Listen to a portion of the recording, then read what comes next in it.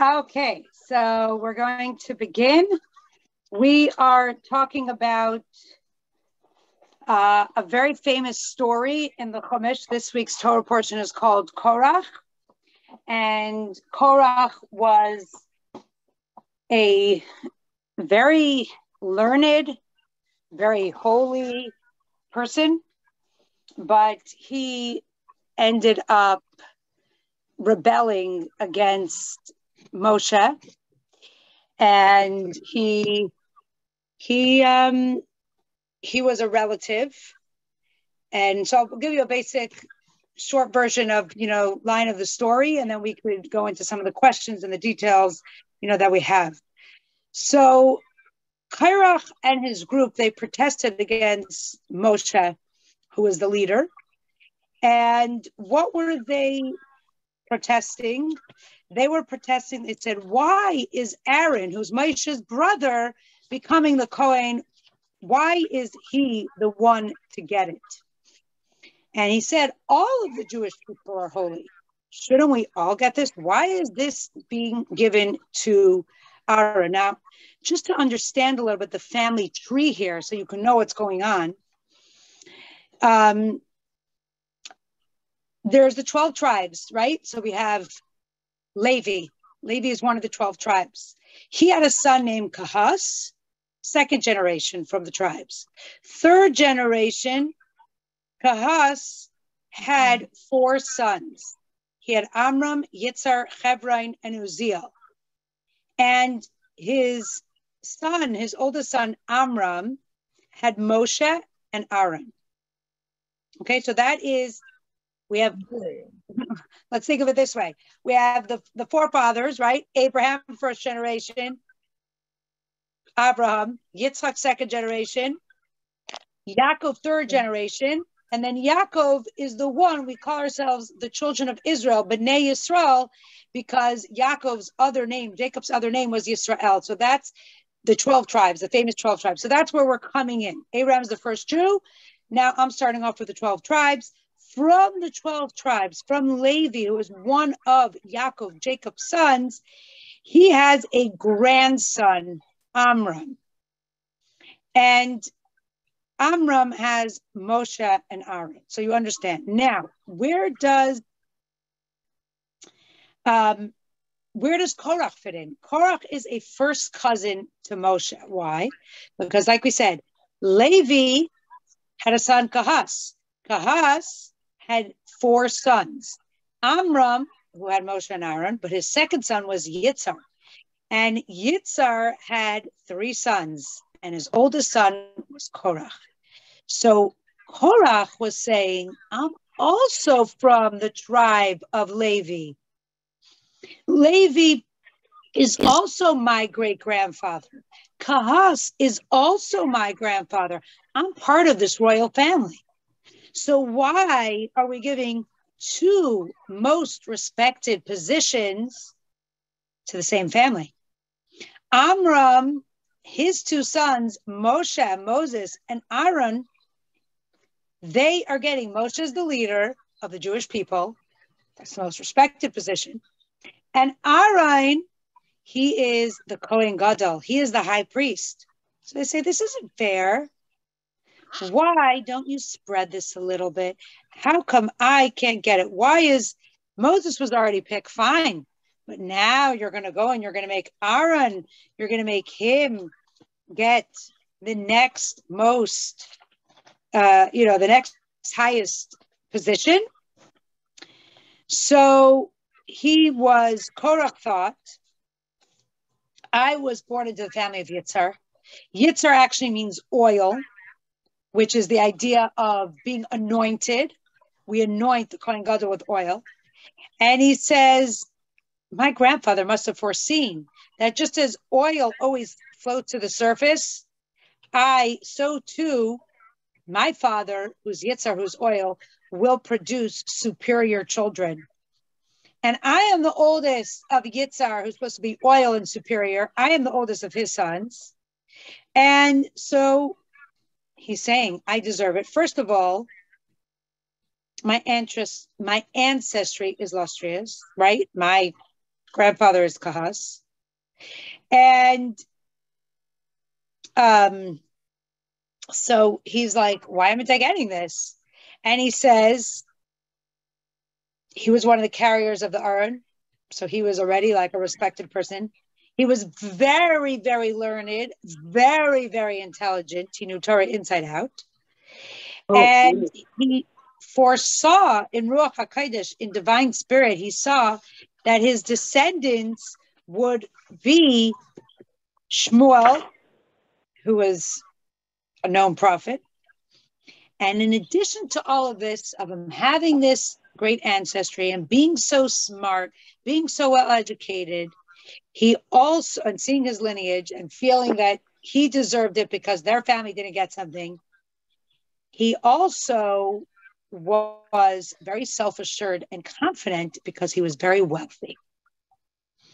And unfortunately, sometimes when people are wealthy, they feel like, hey, you know, I am, sometimes a rich man speaks with impudence, so we just say. So,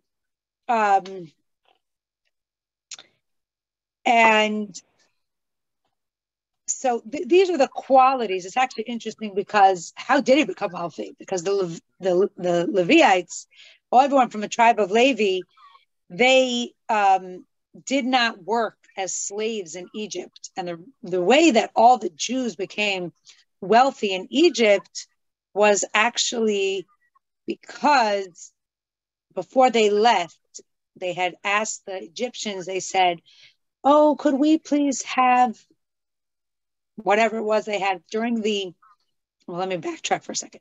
During the plague of darkness, the Jews were able to see and the Egyptians weren't. So the Jewish people, Hashem told them, they were told, you go, while it's dark, you go scout out and see everything they have. So they knew when they were leaving, oh, this person had this beautiful bracelet, this person had this, you know, nice wallet, whatever it was. And before they left, when they were about to leave, and the Egyptians were like, just leave, just get out of here, we can't take it anymore. They said, oh, could we have your bracelet? Could we have your necklace? Oh, could I have that spoon of yours? And the Egyptians were so, you know, when you're at your last, you're just like, go, I don't care, take anything, just leave. So that's what they were at. And they gave the Jews so much jewelry and so many possessions, so much wealth. So they all came out. But the Levites were not slaves in Mitzrayim. And at Kriyas Yamsuf, when the Egyptians later regretted letting the Jewish people go, and the Egyptians actually, they regretted. They were like, why in the world do we let the Jewish people go? We left now we don't have our slaves anymore. And they're very regretful. So, hi, Joan. So hi. They were very regretful. And the Egyptians chased them. And when they chased them, we know that God made a tremendous miracle where the sea split. The Jewish people went in the sea and it split for them. And afterwards, the Egyptians came chasing them because it was already split. So let's just follow the Jews. But God turned it back into a regular sea and they all drowned.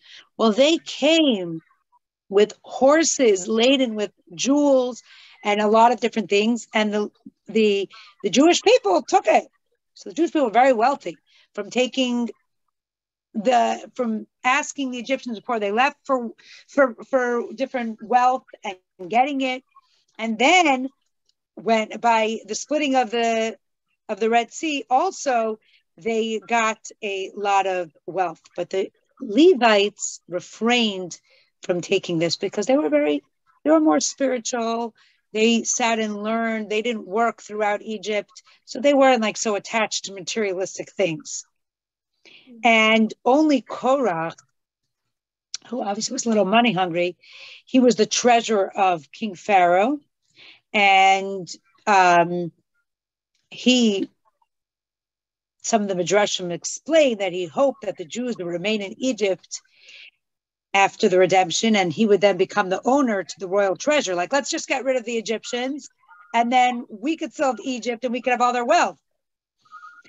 But Hashem leads each person in life along the path he wishes to be led. And so he satisfied Korach's craving for money, and he let him discover a part of the treasure that Joseph concealed in the royal coffers. So he became one of the wealthiest people he ever lived, which is also a lesson to us that Korach started this rebellion against Moshe. That's what this crux, the main part of this parsha is talking about. And so we see that a person could be very, very, very learned, and a person could have very, very beautiful lineage, and they could fall. And ego really leads a person to fall. And so that is really the idea that wealth, a lot of times, of course, it could be used for tremendously great things. And there's a lot of wealthy people out there who are very righteous, but it's a very big test. If a person has wealth, a lot of times it gets to them, and it really could cause a person, even with all his knowledge and with a lot of good things, it could cause him to really do a lot of bad. And one of the main things that really caused him to run this rebellion so strong was his wife. And that is such an important lesson, that the wife really sets the tone, and the wife really encourages the husband what to be in. And his wife inflated his ego and repeatedly reassured him that he is on par with Moses and Aaron, but really Hashem chooses. And the only reason that Moshe was chosen to be the leader is because he was humble. Hashem saw how he cared for each sheep and ran after one little sheep that was in the corner. And when Hashem said to Moshe, you know what, Moshe? I want you to become the leader. You are the one appointed. He says, Mi anaychi, who am I? How could I do this? He ran away as far as he could from getting a position of royalty. And Hashem said, that's the exact reason why you deserve to be the leader. Because if it's all about me, you're not a good leader. It has to be all about the Jewish people. It has to be all about your followers. So to his misfortune, Korach listened to his wife and believed that he was on par with these people. And unfortunately, that really, and we see actually the exact opposite, because he, we see the exact opposite because there's another woman in this week's Torah portion who did the exact opposite. On ben Pelas. So basically in that situation, Korach gathered together 250 followers. He had a whole group that he gathered together. And he was very convinced by Korach, because like I said, he was learned, he was smart, he got a lot of people in on his rebellion over here. And this woman she tried to convince her husband not to be a part of it. She said, listen, Moshe is the leader. Hashem tells him what to do. He knows what to do, and you shouldn't be joining this. But he was too involved. So what she did was she went to the doorway when they were coming to pick up her husband to go to meet with Moses and present their case. And she uncovered her hair, because a Jewish woman's hair is supposed to be covered. And like I said, they were all learned, seemingly righteous people, and they were all observant and kept everything, but they just had this one issue that, why are Moses and Aaron getting it? And as soon as they saw their hair was uncovered, they couldn't enter the house because it wasn't modest and it wasn't proper to see a woman like that. So they continued on, and she saved her husband. And at the end, we're going to see they were swallowed up by the earth, and she literally saved her husband. So we see the power of a woman, that a woman's encouragement could make a person or break a person or make them into this person or that person. So just to go back and explain a little bit more about, Korach really feeling that he deserved it. So like we said, Amram's family, as we said, remember, Amram is the grandson of Levi, of the 12 tribes, and the father of the father of Moshe and Aaron. So he said, Moshe and Aaron are getting two. This is not fair. And he said that he also felt that the Nasi, the leader of the tribe, was then given to the youngest son, Uziel. It was given to Elisaphan, who was the son. So he felt like we were just skipped over. In other words, he felt like, why was I skipped over? As I said before, there's Amram, who's Moshe and Aaron's father. There's Yitzchok, who's Korach's father. And then the youngest son is Uziel. So he's like, why was I skipped? How come Elisaphan was chosen to be the Nasi, the leader of the children of Kahas, and not me? So they went Moshe, Aaron, two from one person, Amram. They skipped me and went to the youngest son, Uziel. Why did they leave? They should have given me to be the leader of the, so why is Aaron being the Kohen? And why did they skip over and then, go to the youngest son? So he really, so his first claim was that why is Aaron being chosen to be the Kohen? He was saying it should go to the firstborns. Why is it going to him? And so that was one claim, and another, and that was his personal claim.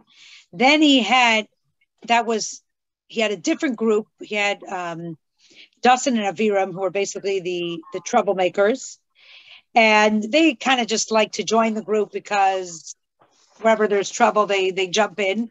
When it came to the manna, God said, Moshe gave a message from Hashem that you can't leave it over, and they left it over. So, they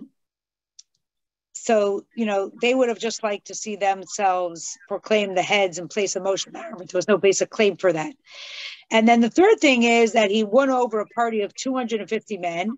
Most of them came from the tribe of Reuven, who were neighbors to Korach, which Rashi explains is a very big lesson. It says, Oy l'rasha, oy l'shchena. Woe is to the evil person, woe is to his neighbor. People get influenced by their neighbors. So we always try to put ourselves in a place where we're surrounded by good people because we get influenced by people. That's just the way it works. So these were from Shevet Reuven. Reuven is the oldest of the 12 tribes. And originally, the kahuna, the priesthood, was given to the tribe of Reuven because they were the oldest. But they lost it after the sin of the golden calf. It was transferred to the tribe of Levi because they didn't sin with the golden calf and everyone else did. So, they were like, he convinced them. Why is Aaron getting it? You should get it. You were really the firstborn. So they joined, because he convinced them in that way.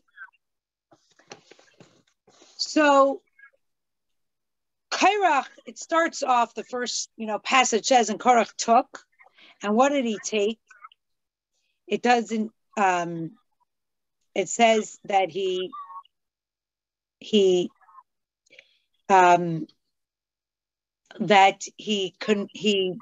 took himself to be separate from the rest of the Jewish people.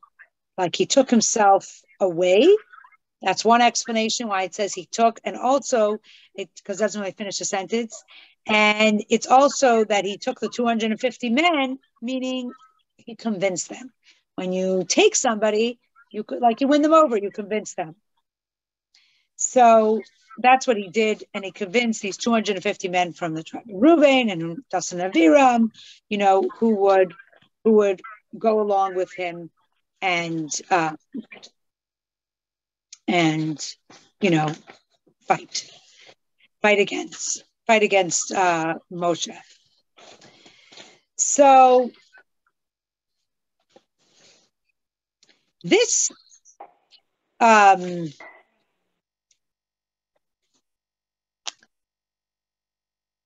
so this fight that took place, it was right after the sin of the spies, which was in last week's Torah portion.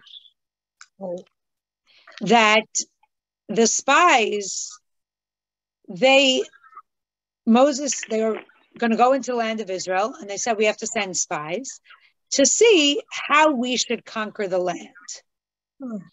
Now, essentially, the sin, not to go into that because that was also so important, we want to stay on track here, but just to understand, because I'm referring to it, that the sin of the spies, God told Moshe, shlach lecha, to you, you could take, it's your opinion, who you want to choose, if you want to send them, what you want to do. And he goes and he sends these people. And that's the normal thing. When you're about to conquer a land, you send people to see.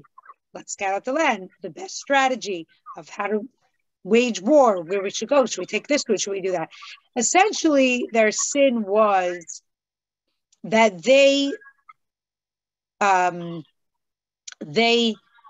came back giving accurate information. People there are giants. The fruit there is huge. And they said, how are we going to be able to go? So essentially their sin was that they were only told to see how we could conquer, not if we could conquer. And they came back saying, we don't know how we could do it. Your job was just to check out what was going on. Now, a deeper reason, just to support why the people did not want to go into the land of Israel is because they were living in the desert, where they got manna from heaven, and they did not have to go to work, and they did not have to, it was like an amazing thing, amazing setup, that they had, that they did not have to go to work, and not because they were lazy, but now they had all their time just to study Torah, just to learn, and they were much more spiritual. They had the spiritual man. They did not have to work the land. They did not have to worry about their clothes. It says their clothes were washed and ironed. So they had all the time to just learn Torah. And they didn't want to have to go into the land of Israel, where they're going to have to work the land and not have as much time to study Torah. So anyway, so this story, this rebellion or fight that was going on between Korach and his whole group against Moshe and Aaron, this was after the sin of these spies. So there's obviously a connection between the two. In other words, why after the sin of the spies did this awaken Korach to have this dispute? So Moses, he was the leader of all the Jewish people for a long time. Why is he suddenly waking up now? And also, right, he was fighting, like Moses picked Aaron. What nerve do you have to do this? So he was not only going against Aaron, but he was also going against Moshe, that his leadership, he was, doubting and saying was, not okay. So this is the, so not Moses was leader before this.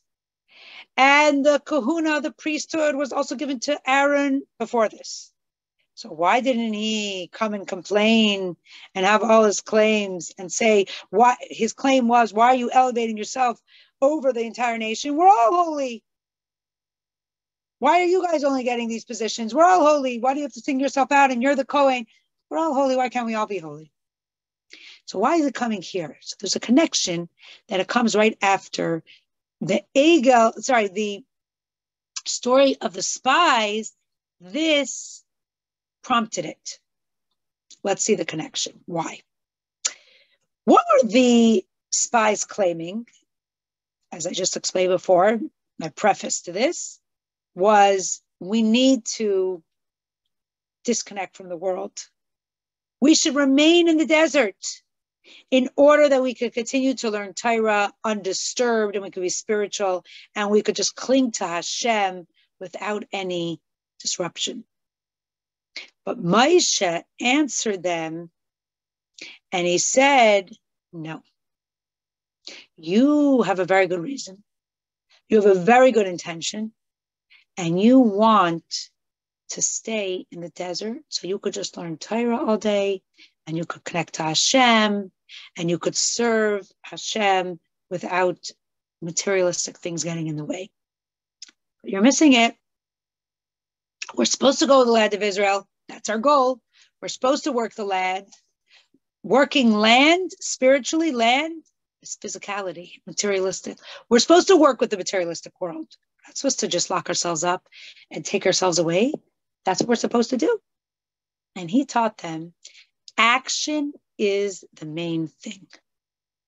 Specifically through action and through fulfilling mitzvahs in a practical, physical way, that's how you're reaching Hashem's goal. And he said there's a difference between learning Torah, just studying scholarly, and doing physical mitzvahs. So there's the academic, there's the scholarly learning, and then there's the practical, physical mitzvahs, fulfilling Hashem's will. And he says, what's the difference? When a person learns Torah, it demands understanding. And not everyone understands exactly the same. I'm not on the same level as other people. They understand way more than me. And then there's people who don't know anything. And I know more than them. And yes, it has to do, with effort. Certain people are involved more, and therefore it's going to be different. And it's also some people are smarter and brighter, and they have a bigger capacity in their brain. So each person learns according to his capability, according to his situation. And therefore, there's all differences. My Torah learning is not going to be on the same level as another person's Torah learning. And her Torah learning is not going to be the same as hers, and his is not going to be the same as his. Everyone's is going to be different on a different level, according to their capabilities, according to their circumstances. But when it comes to mitzvahs, fulfilling mitzvahs, everybody fulfills it the same. It's the same action that's done. You could take the holiest rabbi, and he puts tefillin on. It's the same as a simple person putting on tefillin. It's true that there's something called kavana, which means intention. And one person could have more intention when he does the mitzvah, one person could have less. But the actual mitzvah is the same. The actual deed, if I light Shabbos candles and 50 other people are lighting Shabbos candles, the candle was lit. The mitzvah was done. The kavana, the intention that I had, that's different. It's like the end product is the same. The end product, I have this mitzvah. The godliness came down because of this mitzvah. Every time we do a mitzvah, godliness comes down, encompasses us. So I lit the Shabbos candle. The godliness came down. It encompassed me. And that was the same by all the different people. This one's smart. This one's learned. This one's not learned. This one. 50 candles are lit. They're all done.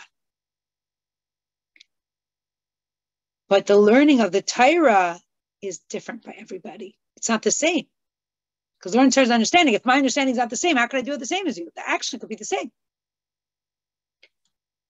So Korach knew that Moshe was a very, very holy elevated person. And he knew, in fact, even though he was a very learned and smart man, he knew that Moses's learning was on a higher level than the entire rest of the nation. And he knew that Moshe received the Torah directly from Hashem. And therefore, of course, his level and his understanding is going to be incomparably higher than everybody else. So he didn't find a reason to complain that Moshe was on a higher level than the other people. He understood. Obviously, Moshe is a giant in Torah compared to everyone else. He went up to that mountain for 40 days and 40 nights and heard Torah directly from Hashem. He didn't eat for 40 days and 40 nights. Moshe is considered half godly, half human. Of course, his Torah knowledge is way greater. But after the sin of the spies, and Moshe told them, the message was, action is the main thing. Then he got up. He said, oh, if action is the main thing, then why do you deserve to be there? Your action is the same as my action. Your Torah study is way higher than mine. I know that. But her actions are the same. What is the advantage of Moses then? That's what he claimed. He said, why is Aaron being raised? What is going on over here? Why, if action is the main thing, then what right do you have to be elevated over us? So that's what he said, just to quote the exact words over here.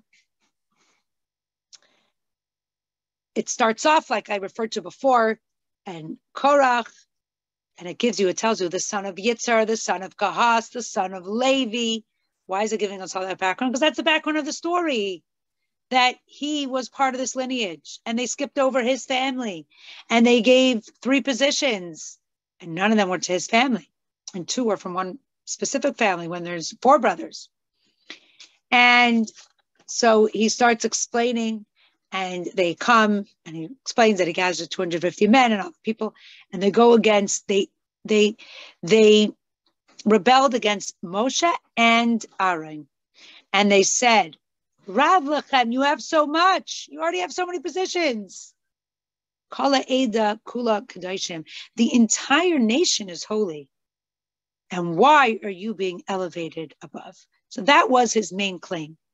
His main claim was, we're all holy. Why are you being elevated? And that's what he said. After Moshe, you taught us that action is the main thing. So then, what's your advantage? We're all holy. Everybody's equal when it comes to a mitzvah. Everybody could do the mitzvah. Comes to Torah, comes to what we know, what we understand, we're all different. But you told us the main thing is action. So we all have the same mitzvahs to fulfill. So that's only after Moshe taught him that action is more important than Torah learning did he come and say, so then why do you get it? So what did Moshe answer? He answered, he said, Boker v'yoda es asher loy es hakodesh v'hikriv elav. In the morning, you're going to know what the story is. Hashem is going to show you. And he gave them time till the morning. And then he was going to prove to them it was a stick, and if it's going to, bud and grow, and this miracle is going to happen, we're going to know that, if that happens to Aaron's stick and not their stick, then we know that Aaron, is the one who deserves it. Which maybe we'll have time to talk about, but probably not. So we'll leave that on the side. But the point that we're bringing out over here is, what was his answer? Tomorrow you're going to know. Firstly, Moshe is giving an opportunity for them to repent, for them to return. Tomorrow, think about it. Maybe you'll put it all in place and you'll realize. So he gave them that chance. That's a real leader. Not, why are you going against me? What are you doing? I want to give you a chance to make up, to repent, to do tshuva. Why specifically until the morning? Moshe was hinting to Korach and to his whole congregation, to all the people that he gathered with him, that fulfilling mitzvahs needs to be like boker. Morning. What is morning? Light. Mitzvahs have to be lit up. Mitzvahs that bring to the knowledge of Hashem. Mitzvahs that bring godliness and light up the world. So he's saying it's possible to fulfill all the mitzvahs without any intent, without that light attached to it, without that. But then the mitzvahs will not be lit up like the morning. And that is the lesson to us. Fulfilling the mitzvahs, doing the actual deed, lighting the candle, visiting the person that's sick, being kind to another person, eating kosher, whatever it may be. That's the main thing. Don't suffice with learning and with good thoughts.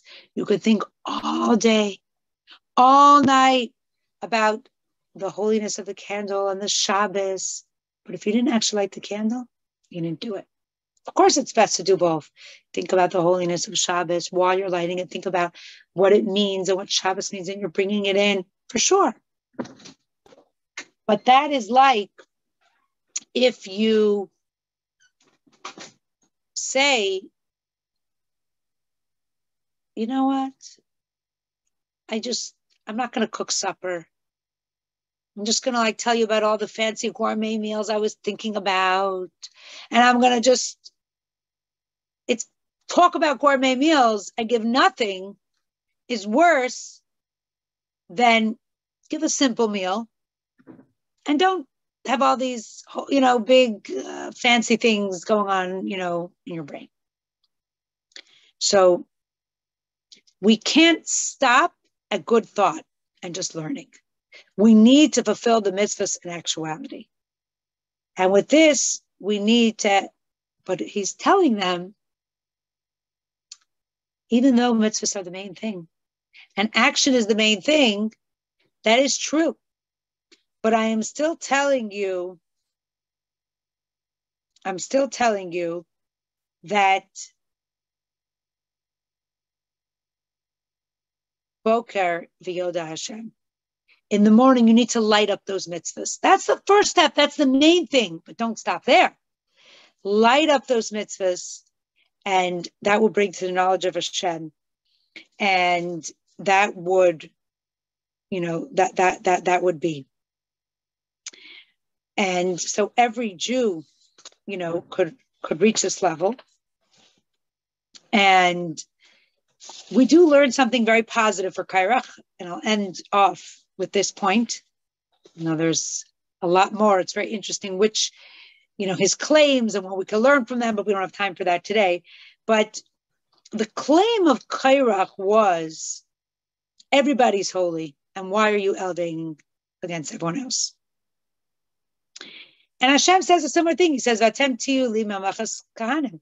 You should all be, the entire nation, for a, should be kohanim, should be holy and royal. And it says, Gai Kadesh, we're a holy nation. And he wanted to reach this very high level of being the Kohen Gadol. So it comes from a good place that he wanted to be a holy person. He wanted, in other words, his intention was good. And this teaches us that every one of us is really supposed to say, Masa yagiu maasai lemasai abaisai Avram Yitzchak Yaakov.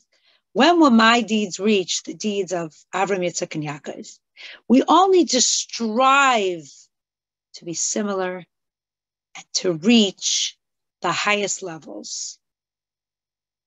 And we should all have that desire and that yearning to become a kohen, a high priest who's more spiritual, who could serve in the Beis Hamikdash.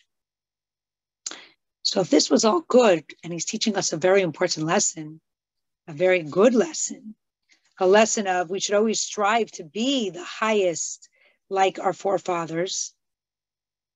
So what was his sin? What was the problem?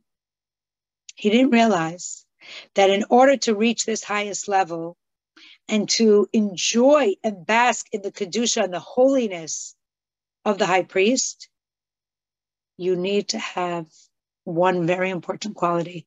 It's called bittul, self-nullification, subservience, humility.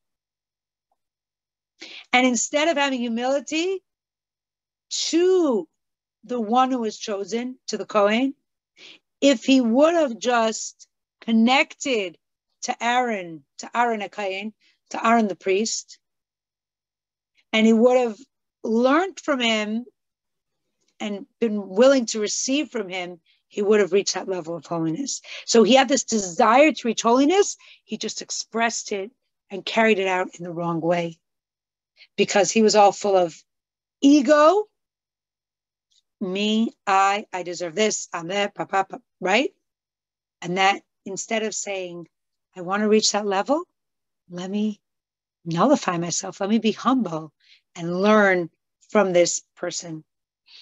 And so instead of coming closer, so we have to all have that yearning to be very holy. But the way that we do that is from nullifying ourselves, not having an ego, but nullifying ourselves and say, let's learn. We want to be more righteous like those people.